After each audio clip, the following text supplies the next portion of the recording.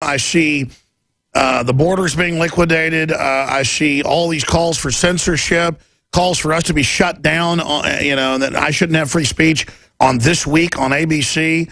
I mean, let me tell you, it's creepy when every major TV news show says I'm a horrible person, but won't say what I said or misrepresents. And then I know they used to try to set me up, Fritz, and say, let's attack the State Department, let's blow this up. And I'd say, come on, you're a cop, you're a Fed, get a camera. And then, they would get mad and run off. They've kind of backed off. They had me physically attacked. I know they tried to frame me quite a few times. They've kind of not done that in a while because I never fell for any of it. I know from your story, I followed it in the newspapers. They just kept raiding you, claiming you were dealing drugs. You had no criminal record, no drugs, big Christian. Finally, they just grab you, have an informant with a long record of lying, say you robbed a bank with no evidence. I know they basically tortured you with what they fed you and stuff in prison for a decade. I really ask, did they warn you beforehand, back off, or we're going to do this? Because they used to call me up, phone would ring, there'd be no number on the caller ID, and they'd say, we're going to kill you or put you in jail if you don't shut up. I'd say, well, do whatever you have to. I can't, be part of these lies. But I've been left alone so far, except for dirty tricks and stuff. Is it because I got big enough they don't know what to do? Or because I like talking to you because you've been through the ringer. I mean, you're a true political prisoner, like out of the New Testament or something. What do you think about my situation? Because obviously I think about it a lot. Because, I mean, I'm getting, let's not exaggerate, 10 times the demonization, 15 times that I ever got before. And when you got the host of ABC Nightly News, the host of CBS News, saying my name as if he's speaking the name of some Attila the Hun or something, with their back all straight like they're talking. I mean, they're like alerting their own minions that I'm so evil. That's really creeping me out because first they try to assassinate your name before they assassinate you. Right. Well, they realize that we're, at least from their perspective, that we're all going to get our comeuppance. Going back to something what you said earlier, the general principle is evil always contains the seed of its own destruction.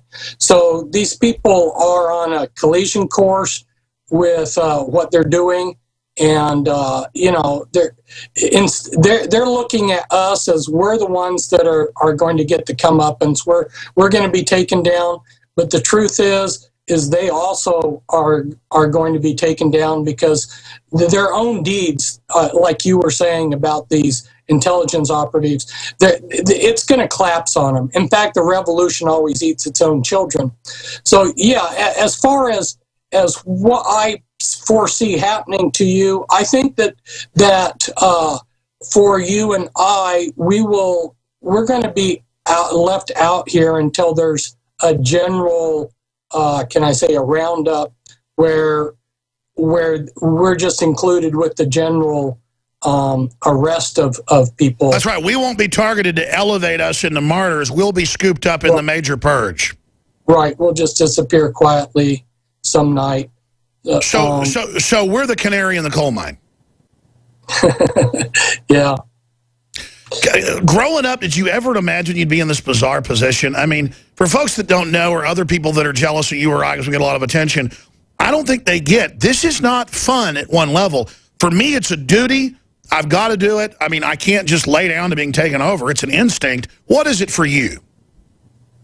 Well, it was a calling. I felt a calling from God, and the original calling I received was back in 1978, and after about a year of doing what I thought I was called to do, I actually tried to avoid it for about 10 years. So I was a little bit like Jonah, where I saw that I needed to warn people, but I backed off for 10 years and then realized, this is what I'm called to do, and I just need to buckle down and do it. And again, after... Did it feel better once you just submitted to God's will and did it? Yes.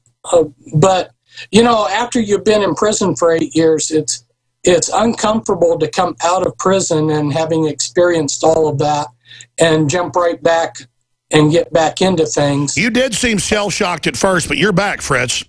Yeah. I'd say you're back about 80%. I mean, you have a powerful presence now, but you used to have a powerful presence in person and on air and stuff, and you still do. But I could tell it really tore you up in prison. Yeah, everybody's going to get after being knocked around a little bit. It takes a little bit out of you, but I'm here and I'm continuing to do what I feel I was called to do. The look you have in your eye is like those guys that would be in a Viet Cong prisoner of war camp. It'd show photos or film before and then after when they walked out with that shell-shocked look. That's the look you had in your eyes when you came out of prison. It's almost gone. It's still there. I'm not insulting you. We've been praying for you. But it's obvious they did a lot of bad stuff to you, brother. We'll be back. So they all have their talking point that I'm bad before they do something. So just pray for us. But the danger I feel in my gut isn't just for InfoWars. The evil is moving into an accelerated, I use that word every hour, super acceleration. And I'll ask Fritz Springmeier of Bloodlines Illuminati fame this question. Are they accelerating because they're desperate? Are they accelerating because they're arrogant? Are they accelerating because they believe enough of the public is in a trance? Or is it a combination of all three? What is the state of the New World Order right now? All three.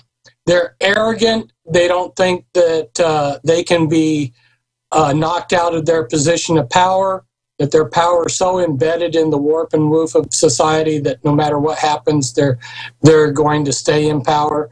And they also are jittery. The fact that you look at how large scale Jade Helm is, the flip side of that is that actually is encouraging. It shows how terrified they are of the real Americans, the American patriots.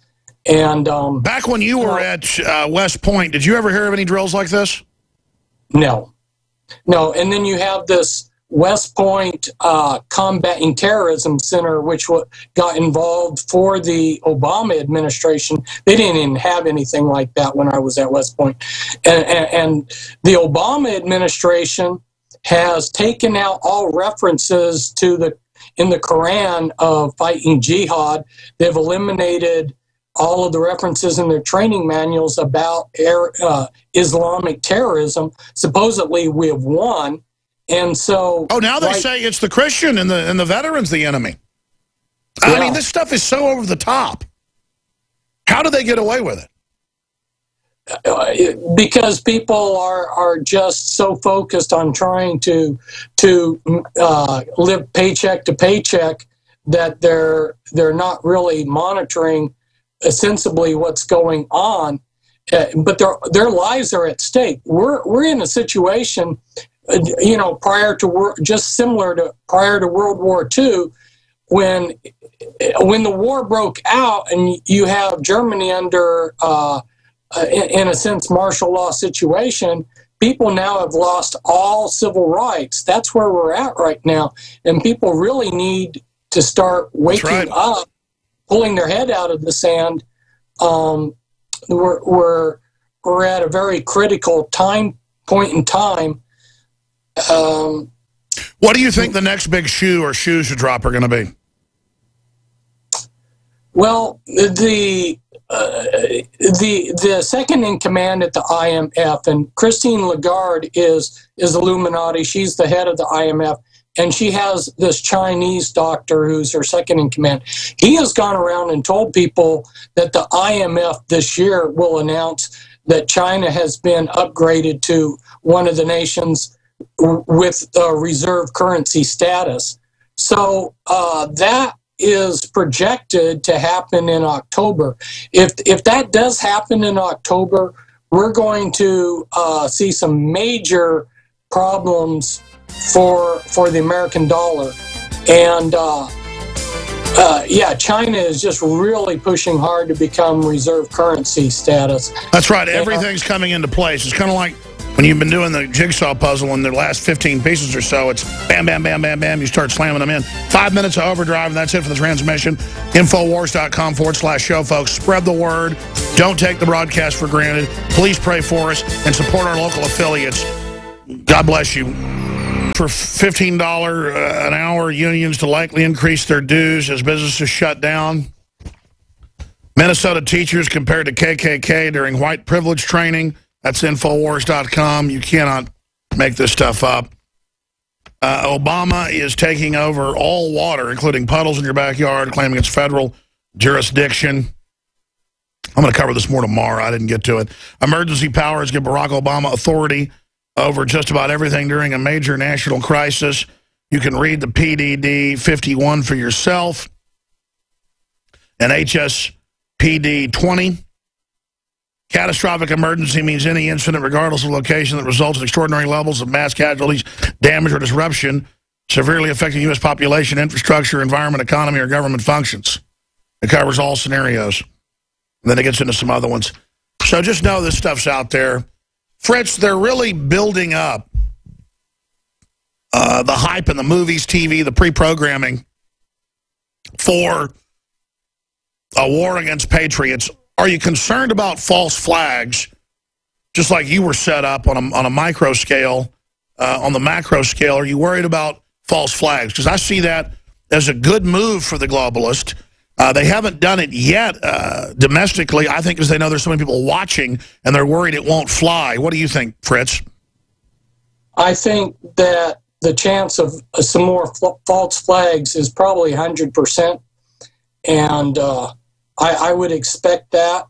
What I have found interesting is not that they have done these, because I realized that they were going to do these clear back in the early 90s, but what's been amazing is that people like yourself have been calling them on it, have been exposing them, exposing how the Boston Marathon thing was done with actors and so forth. And so they're not getting by with all of this. And so that's the positive side of it. Certainly is. We got 2 minutes left. Final comments, anything else you'd like to add? Again, Fritz Springmeier, author of Bloodlines of the Illuminati, available exclusively at InfoWarsStore.com. People need to not fear what's happening in the future, but be concerned enough that they do the things that's going to mitigate. To throw your hands up and say, well, there's no hope or nothing that you can do is not the correct attitude. And I know on your show you're constantly telling people, what they can do to help, colloidal silver and some of these other things. These things will go a long ways towards mitigating the problems that are coming, and people should pay attention and continue to stay informed and not allow themselves to be paralyzed with fear, but realize Absolutely. that it's just like in the Civil War. One of the great lessons Ulysses Grant learned early on in the war, that the enemy was just as much afraid of him as he was of them. So keep the courage, be courageous, be of good courage, people.